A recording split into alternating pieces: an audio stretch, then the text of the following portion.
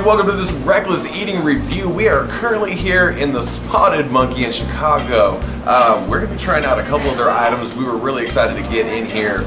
I have a picadillo and egg breakfast sandwich, which I'm totally excited to bite into right now. Yeah. What are you eating? I have...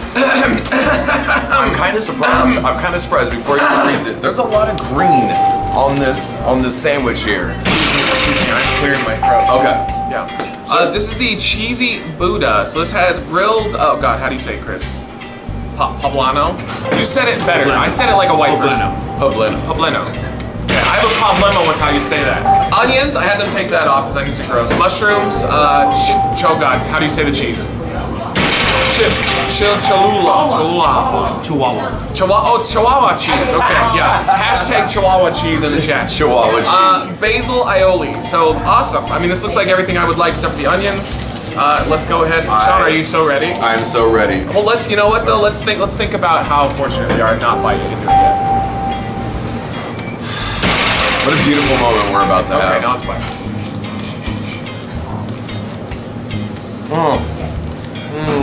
That's so good. I told you.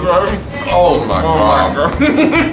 I don't know what else to say right now. Hold on though. We need. Let's swap. Take a bite out of the other one. I trust you. Maybe. Oh, he got it. He got it. He has the reflexes of a cat. Oh God. Wow. That made for a good moment. We almost had massive trouble right now. That would have been bad. All right. Okay. I'm trying to. All right. We're gonna take a bite.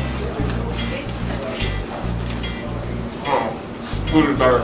This is still really good. The Buddha is like orgasmic good. Oh, it's so. Oh wait, the flavors on yours do add up too.